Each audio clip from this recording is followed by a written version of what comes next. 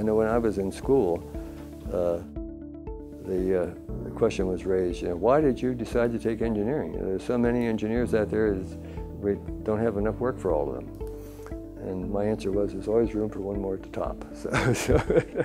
Well, when we started, we were still doing drawings on vellum with pencil. When you were working ink on vellum, and you'd rub your elbow over it, the whole drawing would get smeared and gray and all worked over. And ink on mylar was a big step forward for us, but it took a lot more skill for the draftsman to be able to work with ink on mylar. One of my design engineers did page after page after page after page of hand calculations. We just hadn't yet gotten a computer program that would link all the calculations together that we worked with. And then, probably early 80s, we started talking about using computer-assisted drafting.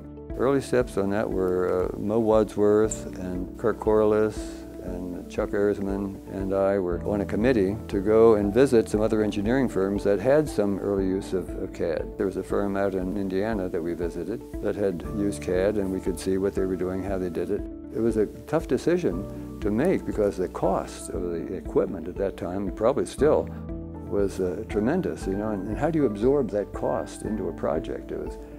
But Gannett took the bite, and they went into it and spent the money. And I think we first started out with 4 workstations.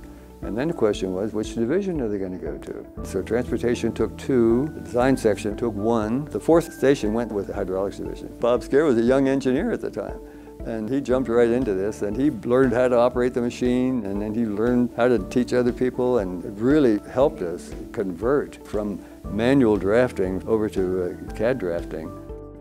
All of us that have passed through life this far realize that coming out of school, you are practically useless. Once you get out of school, you might as well be prepared to study and learn whatever you're into, to adapt yourself to do the job that's in front of you. And I think that's probably the best advice you could give them.